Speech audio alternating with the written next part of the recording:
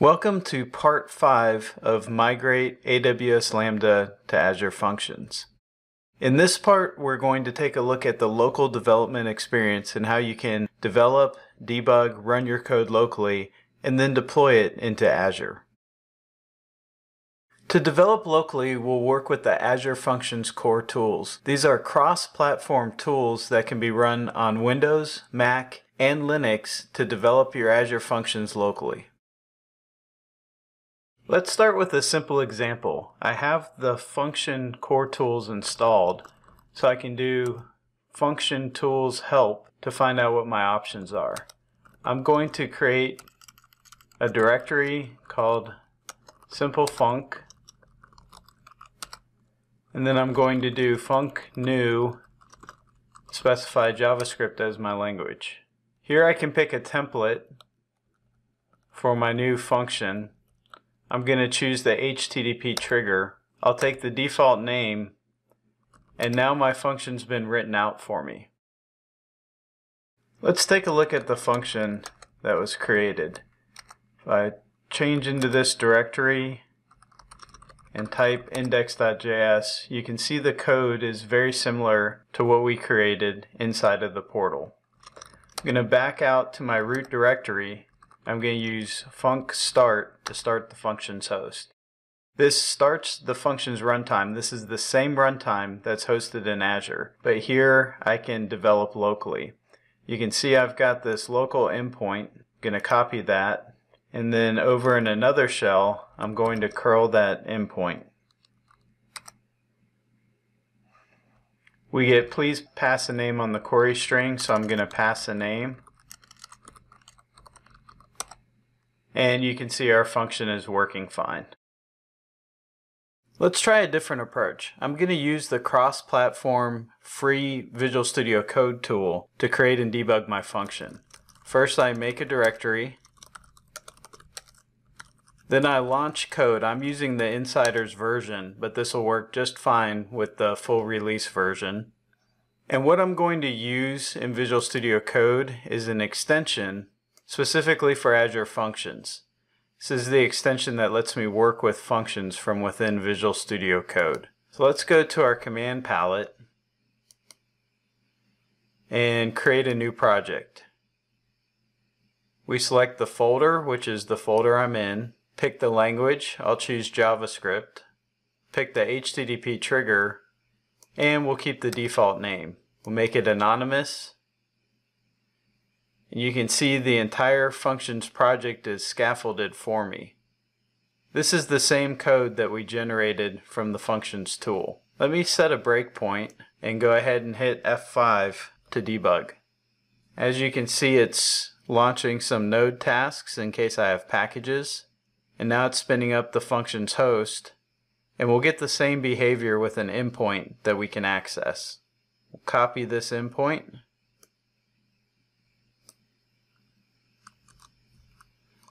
From a command line, I'm going to curl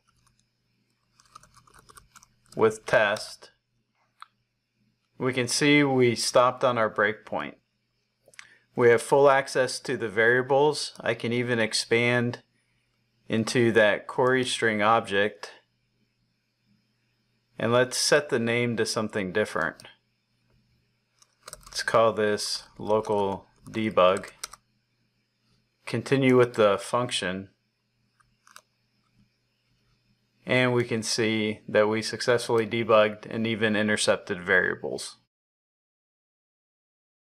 What about a more involved example? Let's go ahead and highlight this trigger, but paste in the code from our full primes example. This is the one that uses table storage.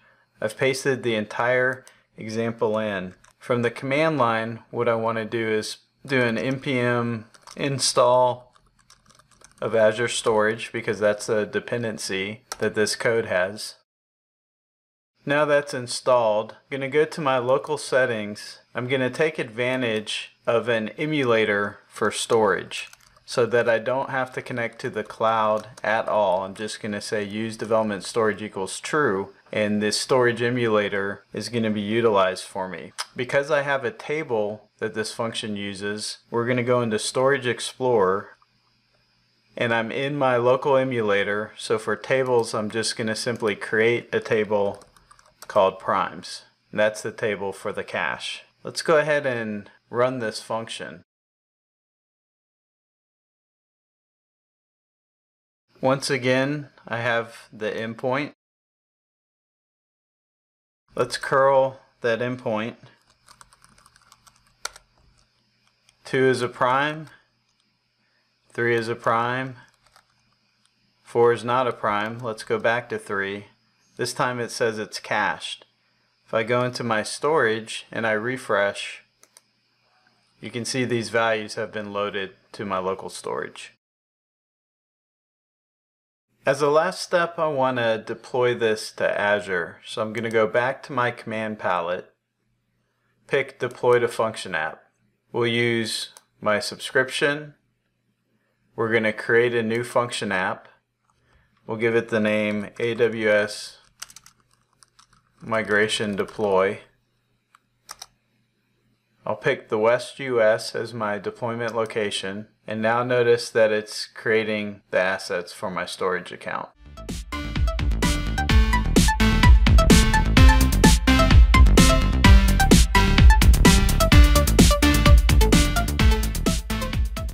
Now the deployment is completed. You can see directly from Visual Studio Code we can stream logs from the host site. We can upload settings and we can view the output. Let's go into the portal and see what we've created.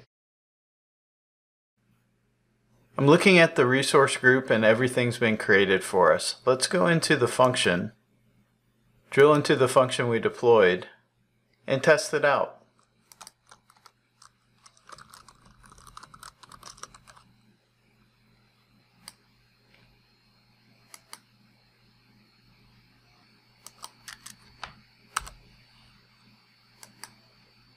Let's test with the non-prime.